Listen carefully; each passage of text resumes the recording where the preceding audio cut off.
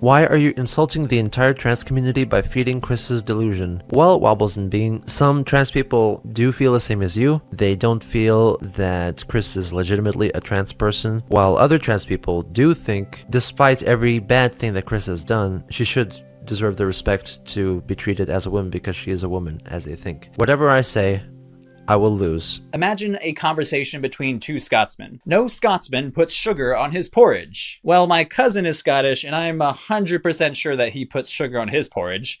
Well, he is not a true Scotsman. Dragons exist if you believe in them.